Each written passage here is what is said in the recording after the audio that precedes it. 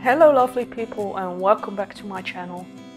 If you've been following me for a while, you know I've been decluttering my life through 5 steps.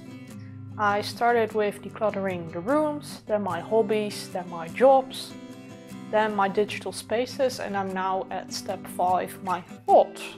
That's not going so well, but I just wanted to look back for a bit and well, I just really miss decluttering the rooms. Since I finished the first round of decluttering my rooms, I just kept on decluttering. A few weeks later I went through my books and my DVDs again and took out maybe 20 more books. I have done about 5 more rounds of my clothes and still stuff is going away. There's a giant bag of clothes waiting in the storage space downstairs to go to a secondhand shop as well. Next to that there are like 5 boxes as well filled with stuff, with books, with DVDs, with baking equipment, other kitchen stuff, some glassware as well, some plates. I just keep decluttering, I can't stop, I can't stop. I might end up with nothing at all in my house, an empty house. Nah, that's not true. I've really been rethinking what I actually need in my life and actually want in my life. In the material way, that is. At the start of the year we stopped our subscription for the TV because we just didn't watch TV. We use Netflix, we use Amazon Prime, and that's basically it. So we stopped that because it saves us about 10 euros a month, and that's always welcome. And yeah, other than that, material stuff, I just keep decluttering. I keep opening drawers and cabinets and just going through the stuff again and getting rid of stuff again. Because the first time around, so the series Room by Room, I put stuff back that, well, I was like, I like this, maybe I should keep it, it's sentimental, it's something I might need someday. But then the second time around I was like, it's laying around for such a long time already and I haven't touched it in forever. I probably won't touch it in the future either or use it. So why am I still keeping this? It's not needed.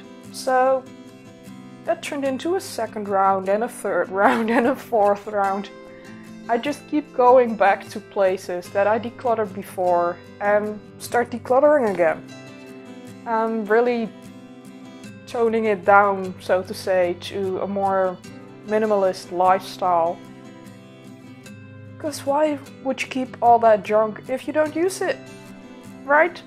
So a lot of it is going to a secondhand store because it's still in a pretty good condition. Definitely worth of a second life or a third life, whatever it may be. And yeah, some things went into the trash, but that's very minimal because I'd like to donate it to a secondhand shop rather than just toss it out, especially if it's still good enough for that. Yeah, I just really miss decluttering the rooms. I'm been putting off step 5 for sure for a long time, because it's just hard to dive into your own brain, your own thoughts, your own mind and explore that and give all the things that happened in your past and just give that a place. It's gonna be tough. I think I'm just gonna set one day a week or something, an hour a week, to just sit down and write down what's on my mind and work from there.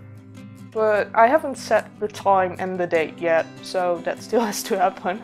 I'd rather just declutter actual material stuff than declutter the thoughts and memories and all that in my brain. Which is, I think, quite understandable, but it has to happen too. I have to take care of some mental items as well. Just to free up, well, space in my brain, so to say, just to be able to live a happier life, less full of worries, all that. but it's gonna be a long process. I can't do that in a day, like I can declutter a room in a day. But we'll have to work on it. Yeah, in the meantime I'll probably just keep decluttering the rooms as well. I just can't stop. It's just too much fun to free up space and to just see the changes and feel so much happier when there is more space and not so much clutter in your house, in your life. Just really helps me personally to be more at ease, more relaxed, and be able to have time for other things instead of just worrying about all the stuff that's around that I don't really need. I probably should end this video here, because I could rant on forever about how I miss decluttering the rooms, the actual stuff, and that I will keep on doing that for a very long time.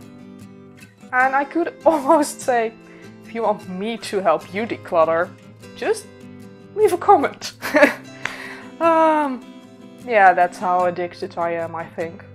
I just hope my boyfriend stops me before I actually get rid of everything in the house, because that's not really necessary.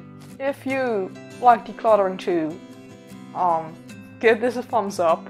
Don't forget to check out the decluttering series playlist. I'll link it below. It will also be in a card up here somewhere. And yeah, subscribe if you haven't already. And then I'll see you in the next one next week. Bye!